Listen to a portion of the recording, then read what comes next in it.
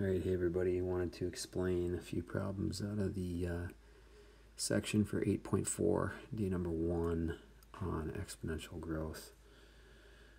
Okay, let's take a look at each of the 3 problems on this page real quick. Each have their own important properties that we want to be aware of, so let's go ahead and start with 98, number 21. If dy dt is equal to k times y. Another way that this could be worded is if the change in y with respect to time is directly proportional to y, right, with a constant of variation of k. All right, just a heads up on some wording there. And k is a non-zero constant, then which of the following could y equal? So let's separate our variables. We'll go 1 over y dy is equal to k dt.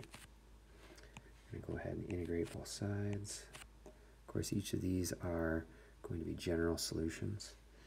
So we'll go ahead and work this out. This will be the natural log of the absolute value of y is equal to k times t plus c. All right, now I'm going to take both sides, e to the power of both sides. The property on the left side will give me the absolute value of y. On the right side, I will get e to the c times e to the kt. Okay, so we can clearly see right now e is out. We're going to see, obviously, that d is out.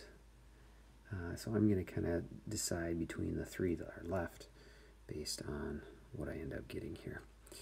Okay, so I can clearly see that I don't have a constant like we have in possible solution C. Right? You can see that the plus 3, I don't have a constant added on.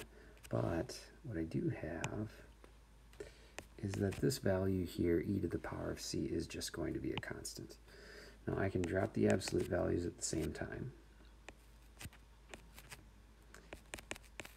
And let's say that e to the c is equal to 2. Okay, so you can see that there's the distractor of this y located up in the exponent in this possible solution. That's not going to match, therefore our answer would be B. Okay, let's look at 84. Population y grows according to the equation dy dt equals k times y, where k is a constant, t is measured in years. This is a calculator allowed question, so I have that thing readily available. If population doubles every 10 years, and the value of k is what? Well, we know that the amount of time it takes for a population to double would be equal to the natural log of 2 over k. Therefore, 10 would equal the natural log of 2 over k, and thus k would equal the natural log of 2 over 10, which I believe comes out to be A. I cannot emphasize enough how important this is right here, this formula equation for finding the time it takes for a particular population or bacteria to grow or decay at a certain rate. So if I want the amount of time it takes for a population to grow p-fold or decay p-fold, I use this. So here's your general equation you're going to want to be privy to as we move forward. All right, AB03 or 2003, number 12. The rate of change of the volume V of the water in a tank with respect to time t is directly proportional, very important, to the square root of the volume. Okay, so what I like to do is I like to think of, right, the directly proportional piece will be k times whatever it is they're saying it's proportional to, the square root of volume. Okay, so immediately, right, the following possible answers are out. Okay, just to note, part D, that would be an inverse proportionality. Inversely proportional. So I got to go here between B and E.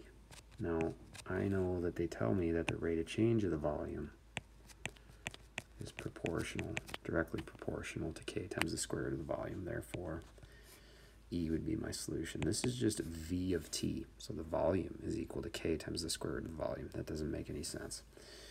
Okay, so there you go. E is your answer. Let's move on to the next slide. Interesting question here. 2008, number 22, non-calculator. A rumor spreads among a population of n people at a rate proportional. Now, if they don't say direct or inverse, you can assume direct proportionality to the product of the number of people who have heard the rumor and the number of people who have not heard the rumor. Okay, so total number of people. Okay, number of people who have heard the rumor. Okay, P denotes the number of people who have heard the rumor. So P is equal to number of people who've heard. And N minus P will be equal to the number of people who haven't heard the rumor. Why are they even talking about rumors anyways? Okay, let's set up this differential equation.